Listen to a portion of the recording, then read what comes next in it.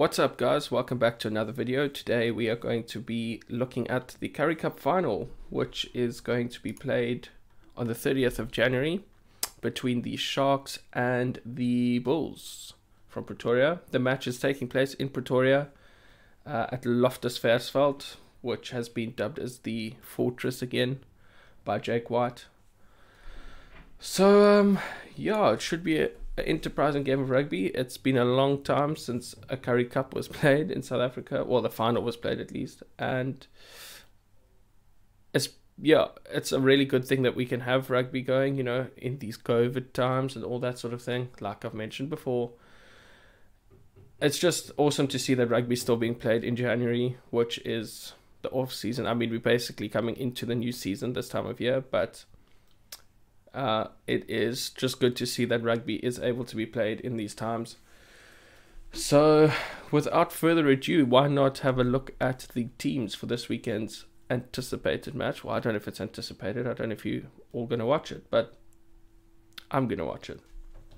So looking at the Bulls side for this weekend's match, at loosehead prop we have Lisot Opoka with Johan Grobler at hooker and the tremendous Trevor Nyakane at tight head prop.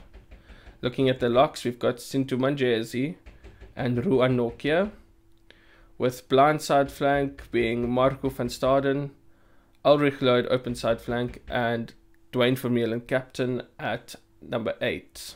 Dwayne Vermeulen, he's a bit like MTN. He's everywhere you go. Ivan van Zyl takes up the scrum half role for the Bulls. He has basically replaced Ambrose Papier in the starting lineup. Ambrose was Jake's man at the beginning of the Super Rugby Unlocked season, but it seems to have switched.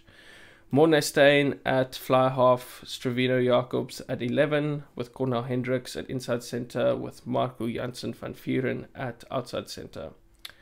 Kurt Lee Arendse is at the right wing, number 14, and David Creel starting at fullback.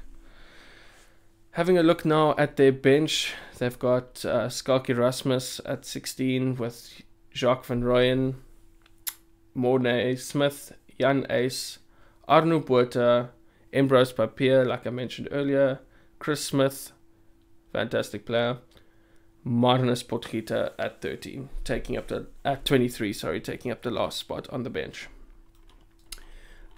Having a look at the Sharks side now, at loosehead prop, we've got Oxen Chair.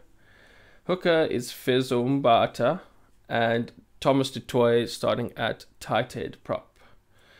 JJ van der Mesh and Ruben van Heerden are the locks for the Sharks, with Dylan Richardson at blind side, Henku Venter at open side, and Sikumbuzo Noche at number 8. Noche used to play for Western Province, as did half of the Sharks side. But let's not get into that.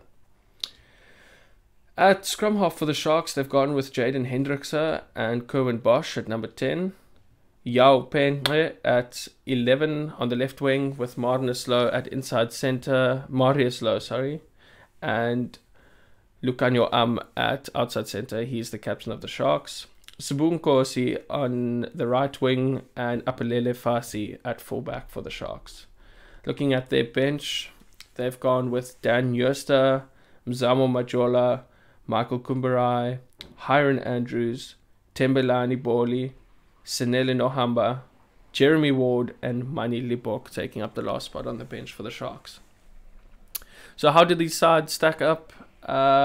Pretty well, actually, especially if you're looking at the Bulls. They've got a very experienced lineup.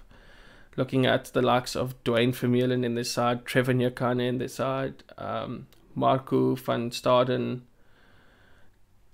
Ivan van Zyl's been around for quite a while now. Morne Steyn, my word. The man's old and he's playing. I mean, he's still playing really well, so give him that. Cornel Hendricks as well brings a wealth of experience at inside centre. He used to play wing, but I think he will add a lot of value with his crash ball and his physicality running the lines at inside centre. And then looking at the Sharks side, they also, I mean, they've got some big names there themselves. They've got, obviously, Lucanio Am. He is a tremendous player at outside centre. Sabun Kosi on the wing. unreal talent. They've got Yao Pen at 11. He is also amazing. He came from the Kings, and what a snatch up for the Sharks, because he's definitely going to be a future Springbok. So he's already scored a brace of tries for them in this season. He hasn't even been with them for that long. I think only about 8 or 10 games. And he scored quite a number of tries. Looking at some of their forwards, notable mentions are Dylan Richardson at number 6. Unreal talent. He's also really young, so he should have quite a bright future ahead of him. Hopefully he doesn't get snatched up by an overseas club. It would be nice to see him staying in South Africa and playing for the Bucks one day. JJ van der Merwe as well, really good player at lock for them. And then looking at their front row, Oxenchair, Fezo Mbata, and Thomas du Toit, unreal players themselves. So yeah, looking as well at their loose trio, Sikhumbuzo Noche, unreal talent. He's just so physical with ball in hand. His vision on defense as well, big tackler. It's going to be good for the Sharks to have him there. Him up against Dwayne Vermeulen, quite a matchup. I mean, they almost look like they're two completely different positions that they play. Dwayne is like quite a unit. I mean, so is Noche, but Dwayne is like a real unit. So maybe they'll use Noche in more of like a fetcher role, and maybe more just physical and on defense, with Dwayne more as like a crash ball player. Not 100% sure, but Dwayne does like those pick and goes off the back of scrums. Noche is a very hard runner of the ball, so yeah, we'll see how that goes. As well, Apelele Fassi at 15, amazing, real quick player, good ball skills and good footwork as well. So we might see some hot steps on the weekend from him. And then on the bench as well, Mani Libok, he used to play for the Bulls actually, and he is now on the bench for the Sharks. Jeremy Ward, he's quite versatile. He can play at fly half. He can cover the center role as well. So that's a good option to have. Sanele Nohamba, reserve scrum half. He used to be the starting scrum half, I think so as well. He is just amazing. He's also definitely got a bright future in SA Rugby. So it'd be nice to see him in the green and the gold one day. Anyway, that is it for today's video. I just wanted to do a quick little introduction for this match. My predictions, it's going to be a close one. I think the Bulls will take it. The bookmakers have the Bulls by 12 points. Will it be that big? I don't know. They are playing at Loftus Versfeld, so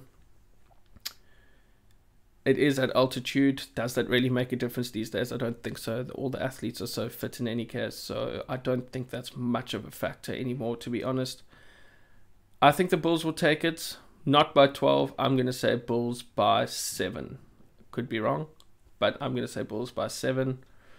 Who knows? The Sharks could also just arrive on the day and deliver an outstanding performance. The last time these two teams met, the Sharks did win. They scored right at the death with Yao Pen dotting it down, I think, in extra time. That was on the 17th of December, I think, so it was about 6 weeks ago. Yeah, great game as well. Hopefully this game isn't like the semi-finals were last week.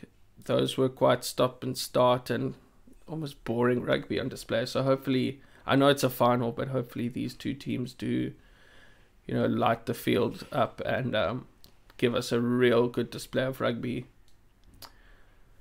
to look back on, because we're not going to have some rugby here now for quite a while. And yeah, hopefully this is a good ending to the season. Anyway, that's it for today's video. Like, comment, and subscribe, and I'll catch you in the next one. Cheers.